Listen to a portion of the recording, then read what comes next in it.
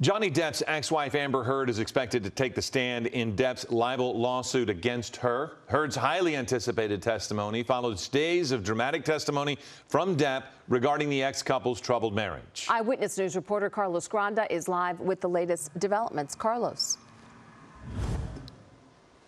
Well, that's right. The trial is underway again in a Virginia courtroom. This is week 4, and as you said, Heard could take the stand today.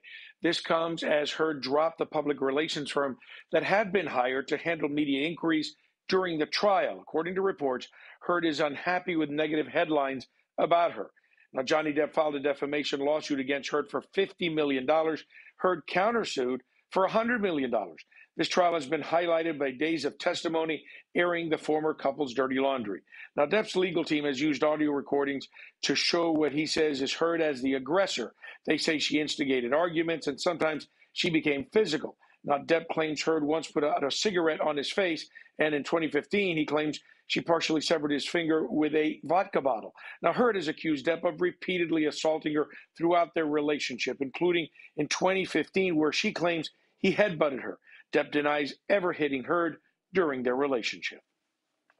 Amber Heard testifying is going to accomplish everything in her defense and in her counterclaims. There's only been one side of the story revealed so far, so her testimony will be critically important to this trial and to Amber Heard.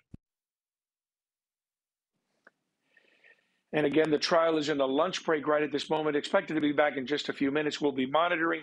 Again, we expect that Amber Heard could take the stand today.